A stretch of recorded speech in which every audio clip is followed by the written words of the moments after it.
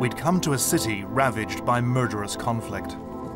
Not long ago, the people who lived here were prospering, beneficiaries of the global economy. Then it all went wrong.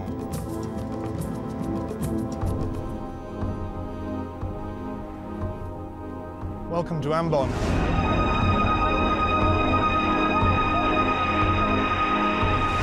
This city used to be known as the Queen of the East. Today it's better known as the Sarajevo of Asia. I was one of the first foreign TV journalists to reach Ambon. Indonesian Muslims and Christians are slaughtering each other every day. Forget talk of ancient religious hatreds.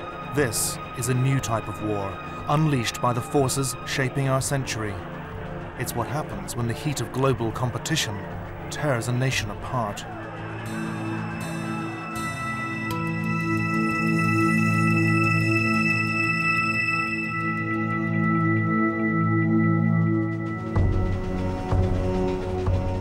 The Jakarta skyline is testament to the fact that Indonesia embraced the big idea of our time, global capitalism. But 3 years ago, Asian currencies collapsed like dominoes. Global investors ran scared. The corrupt edifice of the Indonesian economy came crashing down, dragging the dictator Suharto with it. Indonesia's got a new president now. In fact, he's been in power for more than a year, but he's failed totally to unite this country, and it's still racked by economic and political turbulence. This country of 220 million people is on a knife edge. There's anger and turmoil. The economic disaster has plunged 80 million Indonesians into poverty. Hardship fuels protest about everything from political corruption to the cost of living. Many Indonesians had hoped the guardians of the global economy would end the pain. But the International Monetary Fund imposed huge cuts in government spending that have hit the poor hardest. And the turmoil isn't confined to Jakarta.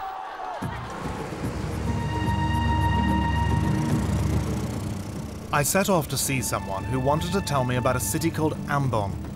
He'd said on the phone that what was going on there showed the true extent of Indonesia's meltdown.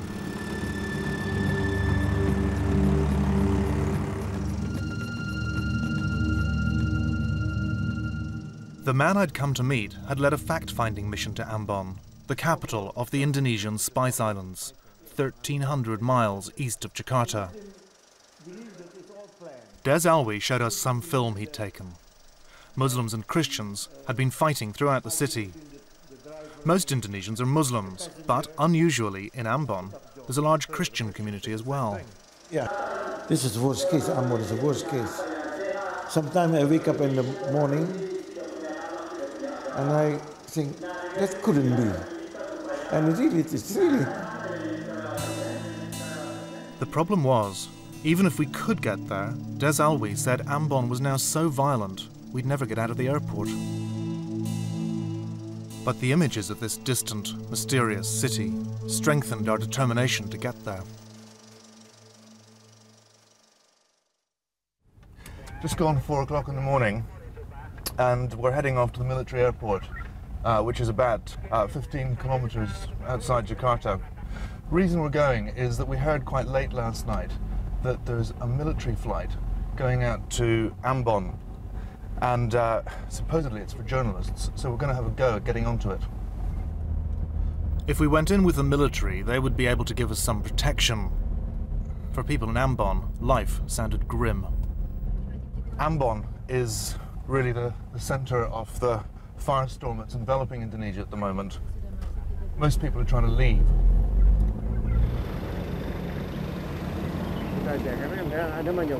Yeah. We tried our best sales pitch, then waited. It's not looking so good. They seem to have changed their minds a bit about what we should be doing. They were going to take us in to at least try getting access to the aircraft, but I think they're trying to find some plausible excuse to refuse us access to the plane to Ambon. They're saying that it's full of medical equipment and food, and there's already 11 or 12 local journalists. But I think basically they don't really want a foreign journalist on board. Later, we heard the army allowed the Indonesian reporters to stay in Ambon for just 90 minutes. We realized that to spend time in Ambon, we needed to get there by ourselves. And we needed safe passage from the warring communities.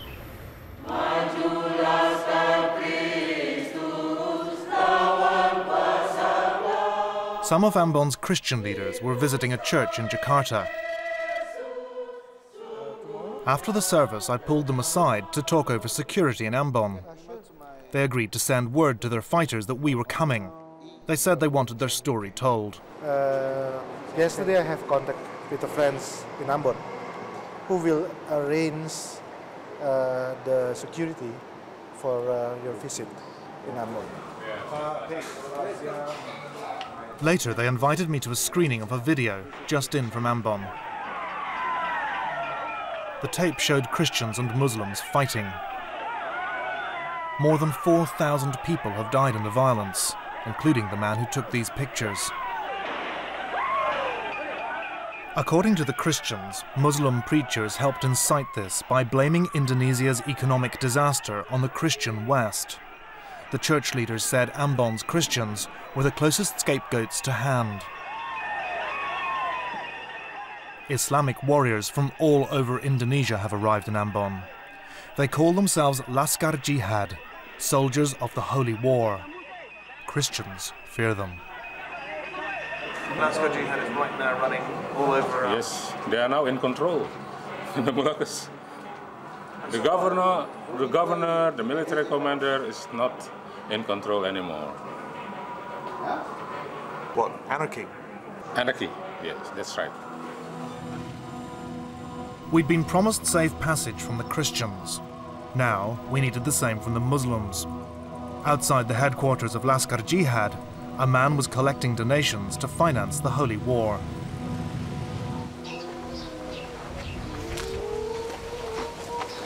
So Umar Jafar and Ayub Shafruddin are taking me into the headquarters here. This is the Poskod Pusat Mobilisasi Jihad, which is the headquarters of the Jihad mobilization. This is where all the planning happens. And their aim is to purge the Spice Islands of Christians. They told me how they and their allies were doing. Okay, so up here, Galela. Up here, there were a lot of Christians massacred about a couple of months ago, more than 100 in one village. And ada Laskar di sini juga? Tidak ada. Laskar Jihad tidak ada. Mujahidin. Lokal, domestic. All right, so they're saying that those responsible for the massacre weren't actually the Laskar Jihad people, but the local Islamic Mujahideen militia. When we raised the question of safe passage, they suggested I meet the mastermind of the jihad. Brigadier General Rustam Castor was being treated for diabetes in a nearby hospital. Christians say this retired soldier is up to his neck in Christian blood. This former aide to the disgraced dictator Suharto has written a bestseller about the Christian conspiracy. It's fired the minds of the Islamic warriors slicing up Christians in Ambon. Di dalam buku Anda berkata tragedi Maluku ada konspirasi internasional dengan World Bank, dengan IMF, ya. Mengapa? Begini, bersamaan dengan itu, Indonesia's in the process of being destroyed, he told me. Our economies collapsed thanks to all this foreign meddling. Christians and their international co-conspirators like the IMF have created this chaos. The time has come for Islam to fight back. After the interview, Laskar Jihad contacted their fighters in Ambon and promised safe passage. Ladies and gentlemen, within a few minutes you are going to land at Pakipura Airport of Ambon. Armed with our guarantees of protection, we headed into Ambon. A small commercial airliner was flying there, and we'd managed to get tickets. We expected to be met. The provincial governor had sent word that in our case he'd lift the ban on foreigners, and would even send soldiers to take us to his residence. The trouble is that the governor has not sent an armed escort for us, so we might have to try to pick up some security for ourselves now. But anyway, we'll play it by ear.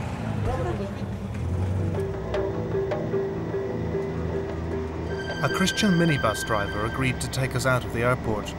For most of the time, we were on his side of the lines. This is all Christian, yeah? Even so, he kept his foot down.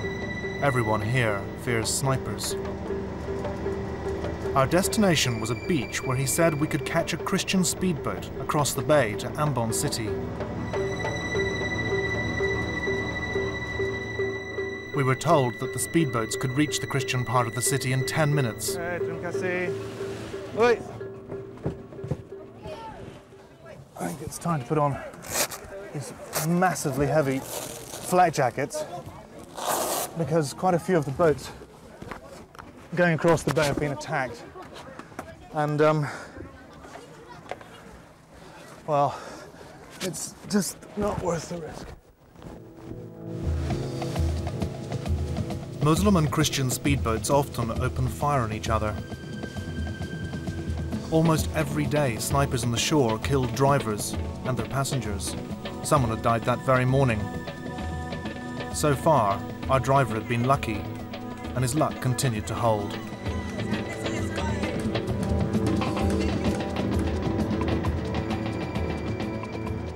We sped through no man's land towards the governor's residence. The locals call this Sniper Alley.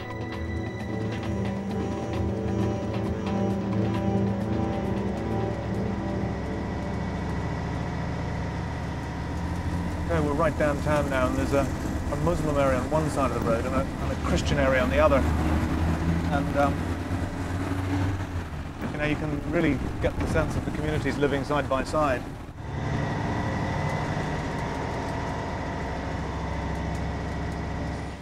We reached the fortified hilltop house of the province's Muslim governor.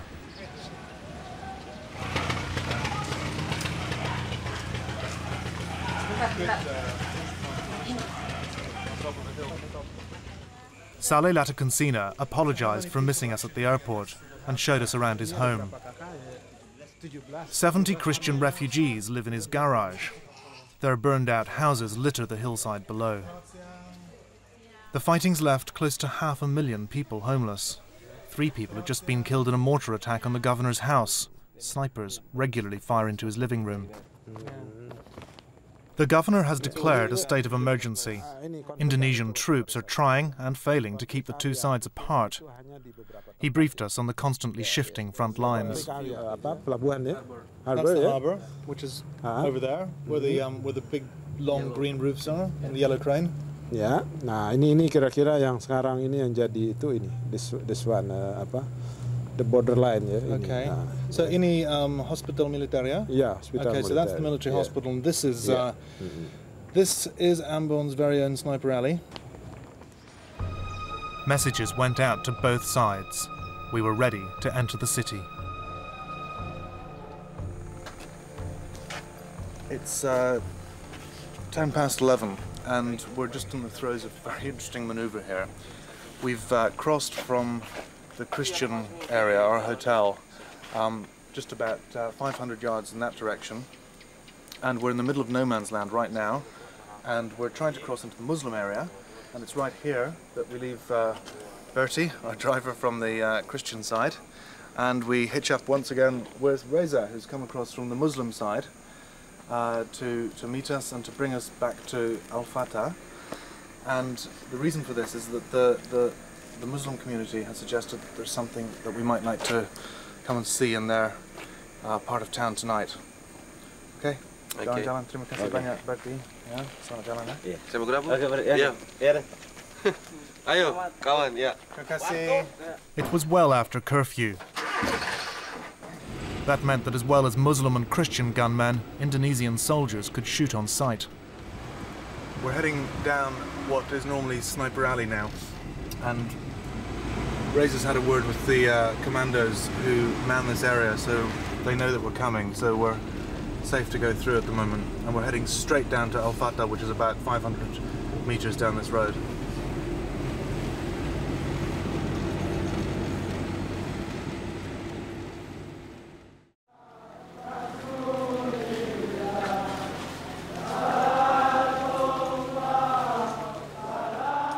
We joined a procession of Ambon's bereaved. There was to be a midnight vigil at the Jihad cemetery. All around us were the graves of hundreds of fighters. Ambon's Muslim warlord led the prayers.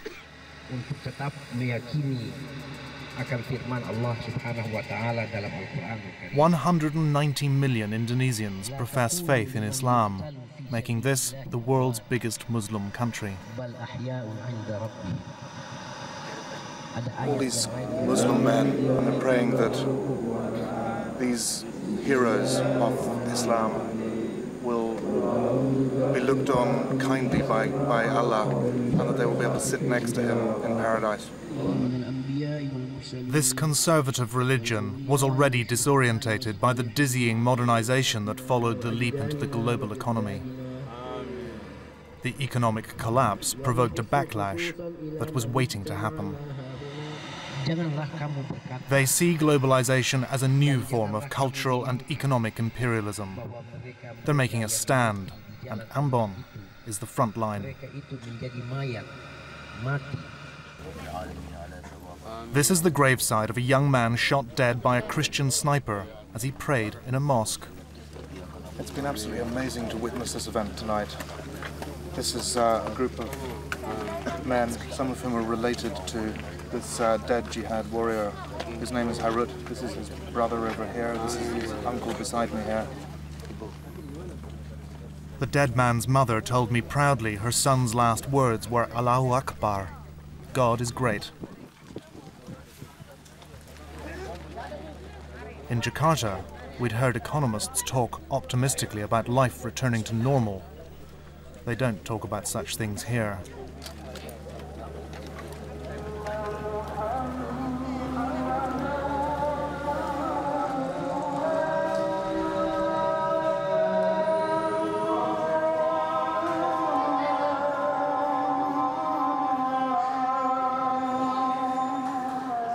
The Muslim wounded lie in an annex of Al Fatah Mosque. When this city was divided, the Muslims got the port, but had to forfeit the hospital. Many of the patients are children. 12-year-old Iskandar was shot in the leg as he ran away from a riot.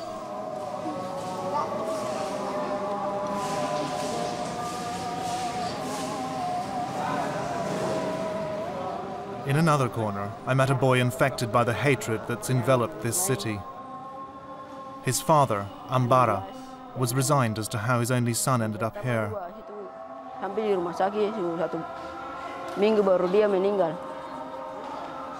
Oh, this is a sad story. This is Sano.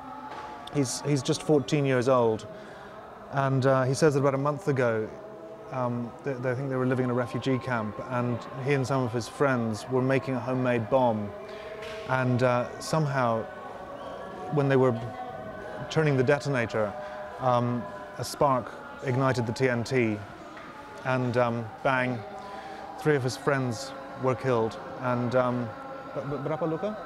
8, yeah? 8 were injured, and he's been in here a month now, and he got really bad burns on his legs. I asked Sano why he'd been making a bomb in the first place. He said, because we'd run out. His mother, Annie, took me to where he'd been making the bomb.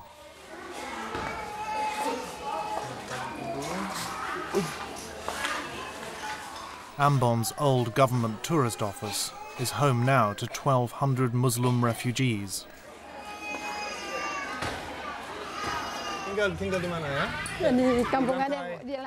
Sano's family recently moved into a house whose owners have now fled. This is her house. This is the sort of Chinese Christian property which was vacated and they moved into, and they live on the 3rd floor up here. I met up with Sano's father, Ambara, again. Over a fried banana breakfast, he said he had no expectation of peace. Then he told me that when a Christian mob attacked his Muslim neighborhood, Christian friends had sheltered his family. I asked Ambara to draw a map showing where his old house was. It was less than a couple of miles away, but it was impossible for Muslims to go there. Di sini Pak tuh. Di sini kami jalan ke Kuramati. Kuramati ini kan kampung Kuramati. Di sini ada Tuku Dolan. We drove towards the Christian half of the city.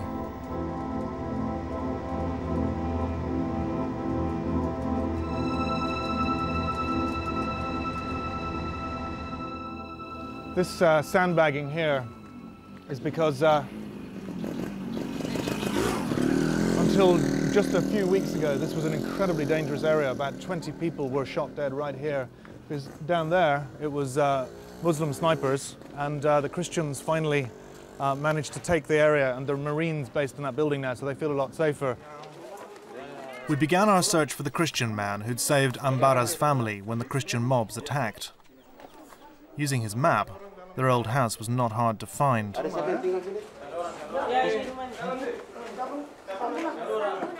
Some neighbors came to see what all the fuss was about.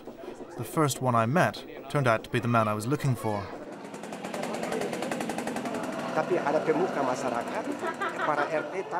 Agus Tetelepta hadn't just rescued Ambara's family. He told me how, as the Christian mobs attacked, he'd shepherded 300 Muslims into this church. After 3 days, he persuaded local Christians to line the road so the Muslims could be safely evacuated. Polres sediakan 3 trek untuk datang. Diangkat 7 kali. Not long after that, his own daughter had been killed, her throat slit by jihad fighters. He said he and his wife had been so proud of her. She'd been studying at university in Jakarta.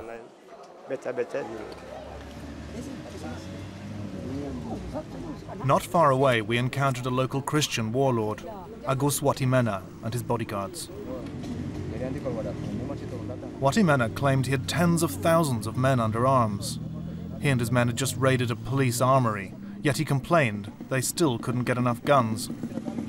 Kita inginkan Eropa bantu, sebab kenapa orang Kristen kenal Kristus justru dari orang Eropa. Ketika umat Kristen dibantai, kenapa orang Eropa diam? Bantulah. Okay, this is quite an interesting take. We know from before that the Muslims are accusing the Christians of being supported by the Europeans, and what Agus is saying here is that he doesn't understand. He says it's really so difficult to get a hold of the guns, the automatic guns particularly, and he doesn't understand why the Europeans don't support the Christians, because they're Christians. And he says, you know, Jesus comes from Europe, so why can't you guys help us? In Northern Ireland, he told me, they'd murdered each other for 30 years.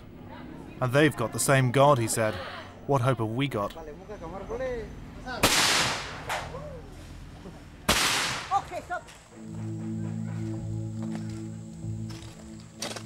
I climbed the hill to a wrecked village. The Muslims who'd lived here had been driven out by a Christian militia, but it could just as well have been the other way round. This says, Father, forgive them, for they do not know what they are doing. Luke 23, 34.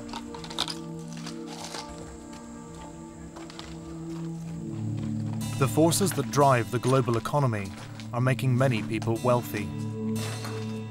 But standing there in the debris of people's lives, my thoughts were of the havoc and misery those same forces can cause.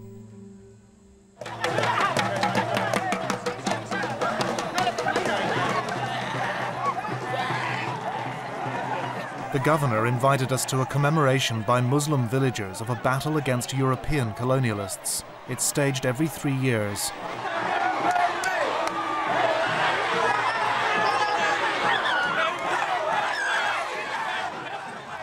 The men work themselves into a frenzy. They cover themselves with painful cuts, none quite deep enough to draw blood. was talking earlier to some of the village elders here, and they were explaining to me that this war dance is all about invincibility. That before these warriors would go into battle, they would cut themselves with swords and knives, and if they didn't bleed, it would mean that they're invincible. And I've just been to go and see some of these swords for myself, and they really are razor sharp.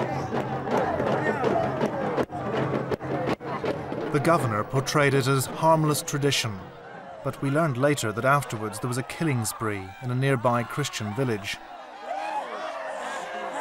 There are many people who think that a globalized world of open markets and shared culture is inevitable, but globalization puts such pressure on some societies that they implode.